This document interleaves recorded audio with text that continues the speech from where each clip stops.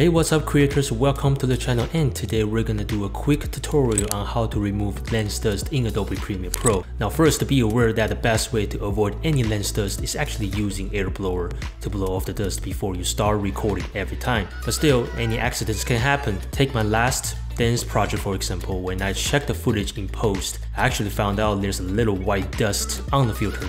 And because it's too small, I basically could not spot it on set. When things like this happen, you can only hide it in the post-production. It's actually quite easy, so without further ado, let's dive into our Premiere Pro.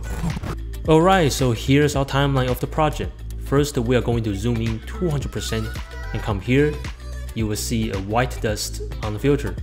It's quite small and not easy to spot on, but anyway, what we're going to do here is go to Effects, type Dust, and then you will see dust and scratches, and then drag this effect into your footage. Then we set the radius into 0 first.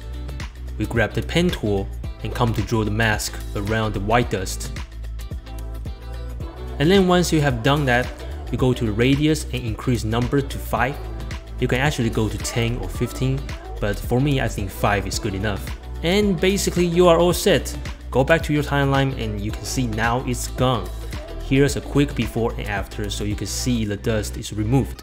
And the good thing about this is once your dust is on your filter or your lens, it's pretty much staying at the same spot for the whole time. So in the post, you don't need to adjust the location of the mask every time, but simply just copy and paste on your other footage.